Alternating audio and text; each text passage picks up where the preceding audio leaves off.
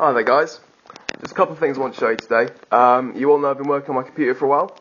Also been working on my compiler. That's not my compiler. But this is running some code at the minute that I've written in Spoon, my language.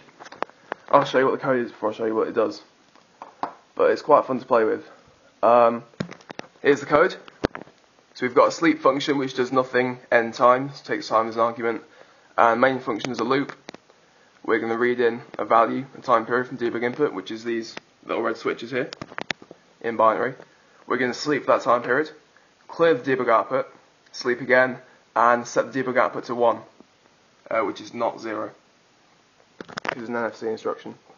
So, code's running right now. I'm going to plug the speaker in. And that's a bit sharp, because this is 0 right here. Most significant bit on the right, least significant on the left. This is actually upside down. Time period set to 1. Pitch has gone down.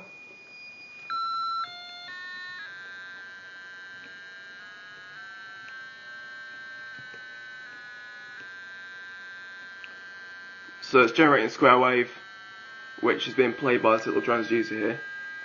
It's just fun to play with. Might see a Tetris theme being played at some point.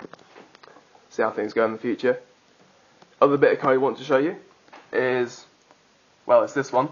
We've got a few support functions and we read in a number from debug input.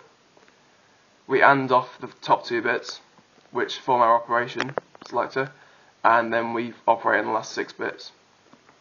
So if it's 0 we increment, if it's 1 we decrement, if it's 2 we shift left, if it's 3 we shift right. So that's running the simulator at stunning speed of 2 kHz. Real computer runs at 2.5 MHz. So here we've got, let's see, we've got an input of 10 binary A 1010, and we've got an output 11. So that's an increment. Operation to 1.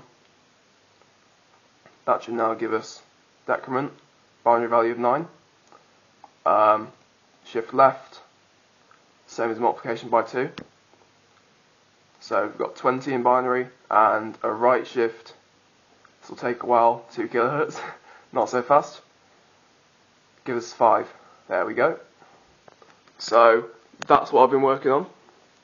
All seems to be going alright. I've got a couple more language features to add, and then I'm going to start working on performance, optimizing object code size and performance. Yeah, I'm using this as a benchmark at the minute, just to see how fast it's running. Okay, cheers guys. Thanks for